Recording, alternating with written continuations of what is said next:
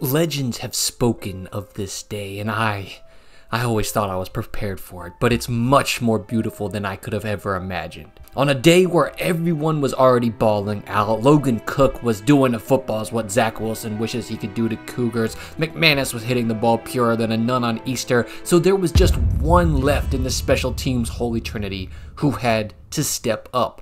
And while their long snapper, a man by the name of Ross Matisic, was already having a good game, well, snapping lasers, blocking guys into the dirt, and covering well too, there was just an extra level he would go. The game was, honestly, already a bit out of reach for the Titans. However, we're in the fourth quarter, and crazier things have happened than miraculous fourth quarter comebacks, which is made ever slightly more plausible due to the fact that the Jaguars were about to punt.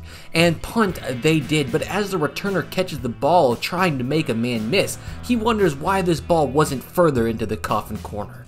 Until he sees Ross hauling ass like a moving truck for a petting zoo with nothing more than the illest intentions, as that returner realized he was the coffin and Ross was about to put the last nail in it for the game. As he wraps up, he gator rolls while stripping the ball out and then immediately turning his head and diving on the ball like some sort of big cat. And man, I wish I could think of a big cat that could represent how ferociously graceful he was, but that's aside the point because he gets the strip tackle and the recovery, the double-double, no assists in the moment that little long snappers and little long snappettes dream of from the moment they first turn themselves upside down to throw the ball. So live it up, Ross. And of course, the Jaguars, out of pure obligation, drive down and immediately score a touchdown off of the back of this heroic effort. See from one of these guys.